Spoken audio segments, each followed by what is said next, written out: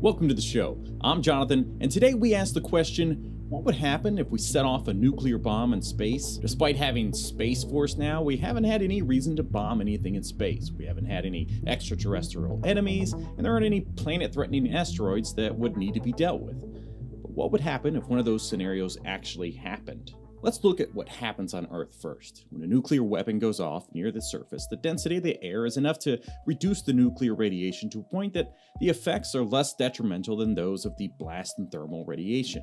Essentially, the thickness of our air limits the bomb's range, and that's a good thing. But in space, there is no air. So does that mean, yep, in space, the distance is actually amplified as there is no resistance.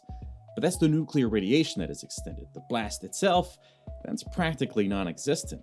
That's right, in the absence of an atmosphere, the two things that were the most dangerous on Earth, the blast and thermal radiation, simply disappear. This is because the blast wave is heating the air on Earth, and the radiation is a high frequency that doesn't do so well in space.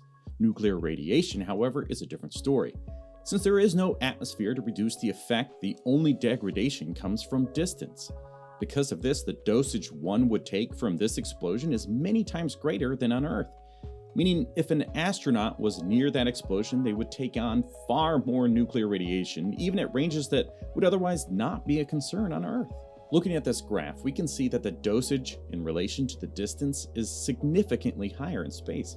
It essentially drops off immediately on Earth within a couple miles, but in space it spans out beyond 40 miles and nearly flattens out beyond the edge of the chart. It is highly likely that in the case of space nukes being multi-megaton warheads, the lethal radiation would be hundreds of miles out.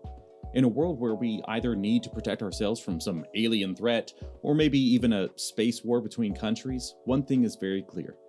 We would need to create spacecrafts for our astronauts that could protect them from the intense radiation that we would be exposing them to. I guess it's more like using a gas bomb than an explosive bomb. But let's consider the fact that we would most likely be using machines of some sort to do this nasty work by the time this is a concern. In that case, we would of course still need to be worried about things like ISS, but otherwise our atmosphere would protect everyone here on Earth. But our electronics and communications, well, that's another story. In 1958, we detonated nuclear warheads over Johnston Island in the Pacific. While there are many stories about how visually impressive it was, as far as 2,000 miles away, the disruptive effects it had on radio communications was extensive. There were outages for several hours and in a radius of a few hundred miles. For us on Earth, these space nukes would be similar to getting hit by giant solar flares. And 1958 wasn't the only time we did that.